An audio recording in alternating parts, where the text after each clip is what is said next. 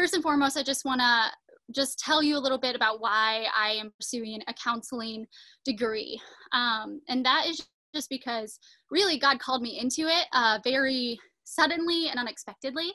I was actually at a big retreat with a bunch of missionaries as a part of a campus ministry that I was a part of in my undergrad at Toledo. At the time I was studying psychology, and I thought I was going to transfer into an occupational therapy program, and God just placed it deep in my spirit to serve individuals from a Christian perspective, just in the counseling environment. And so I picked up a minor in counseling when I was in my undergrad, and Dr. Imes, who I was actually in high school with her daughters, and so she knew me, and she welcomed me into the Winebrenner community and let me sort of take part in one of her classes just to experience it. And it was incredible to me because students were discussing the Bible in like context with theories, and I had never seen that before. I was going to a secular school, and that was just wonderful to me, which leads me into why I think it's important to be a part of a school that has a theological foundation. And that is just because we are all holistic people, and I just think that people definitely need to be seen from even a spiritual side, and just be acknowledged at that level as well.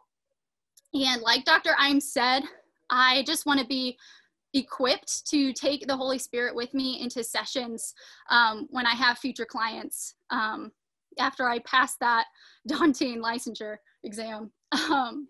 But what Winebrenner has done is helped me learn how to apply what we're learning in our classes from a counseling context, but even using those in everyday life. I was a part of a really great internship at my church in Lima at Crossroads. And I was able to not only be taught by my head pastor, his name's Brian Robertson, but I was able to sort of build and begin a young adult ministry and just help build mentor groups. And I was able to apply some theories we learned in class to better suit the people I was mentoring and help them learn how to mentor others as well. And so that was something that was just a really incredible tool to have taken from my education at Winebrenner and apply in a context even outside of my family, but in my church. And I just want to reiterate how wonderful this payment plan of $300 a month has been for us students, at least me personally. I got engaged this year, and so I've been planning a wedding, and my fiance and I are responsible for paying for a lot of it. And so we are blessed to have this payment plan where I'm saving quite a bit from out of pocket to be able to have a healthy financial just life prior to entering into marriage. And so that is something that has been a blessing to me specifically at the beginning of this new payment plan. And so that was just wonderful to have a way more affordable plan for the educational program that I'm a part of. And what I hope to do whenever I do graduate is I hope to become a grief and trauma therapy or therapist. I would love to work with young adults specifically.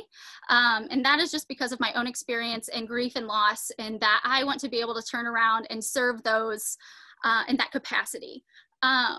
And so I just want to further thank those who are donors to Winebrenner that make this program possible, that build this program up and just build the school up, because it really is a positive impact on students like me. Thank you.